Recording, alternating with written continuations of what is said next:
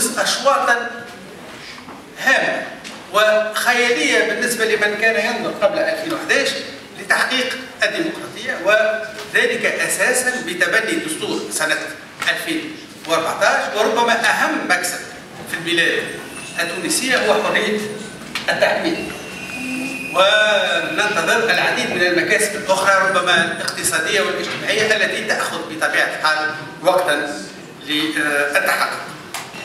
فعلى ذكر المدارس، احنا لكل الأطياف السياسية في تونس وكل الأفكار فما نقطة واحدة اللي الناس الكل اتفقت عليها، اللي هو أكبر مكسب للثورة التونسية هو حرية التعبير. إذا فما حاجة اللي مش عاملة بوليميك في تونس هي مسألة حرية التعبير، وهذا مكسب كبير، ودونك يلزمنا نكونوا واعيين بالمكسب هذا ونحافظوا عليه.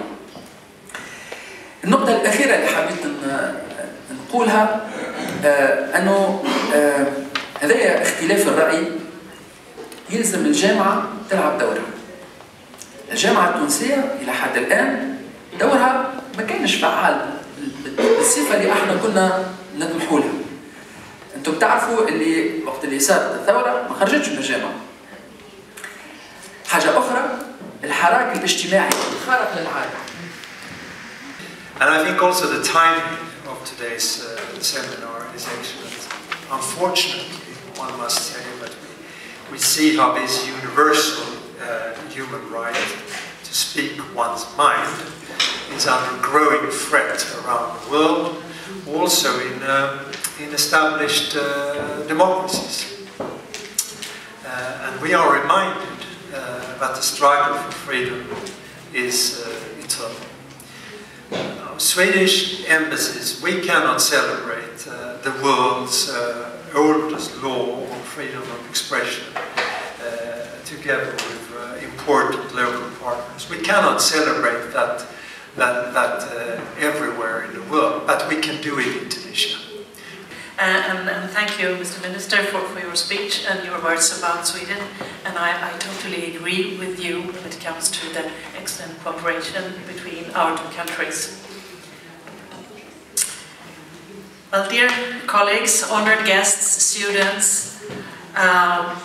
it is a particular honor for me to be here today in Tunisia to speak about a subject of great importance, the freedom of expression. Tunisia's experience of democratic transition in the wake of the Arab Spring is unique to the region and an inspiration for the whole world. I hope that you will all have had a chance, or will have a few moments later, to see this exhibition of the Swedish Constitutional Regulation of Freedom of Expression. Le 250e anniversaire de la constitutionnalisation de la liberté d'expression en Suède. C'est un très bel anniversaire. Donc je tiens à vous féliciter.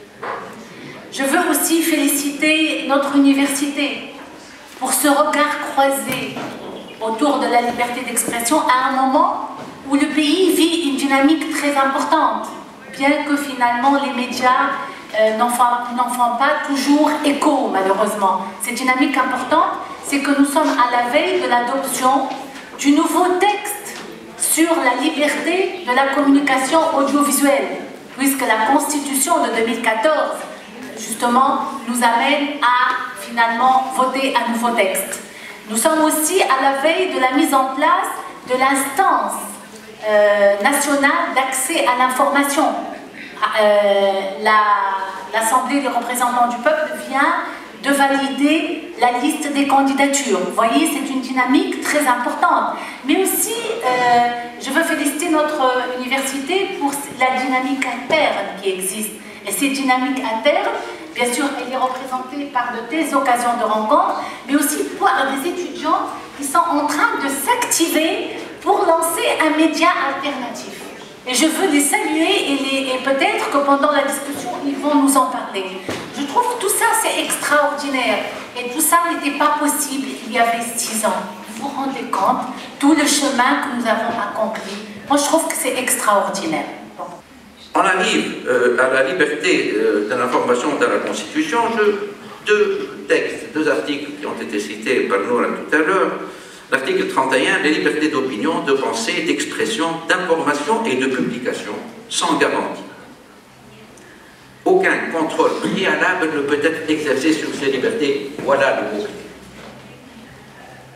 C'est véritablement un régime où vous ne pouvez empêcher personne de pouvoir s'exprimer, de pouvoir informer, de pouvoir publier, et vous n'avez pas le droit d'en empêcher ou en le soumettre au préalable à une autorisation.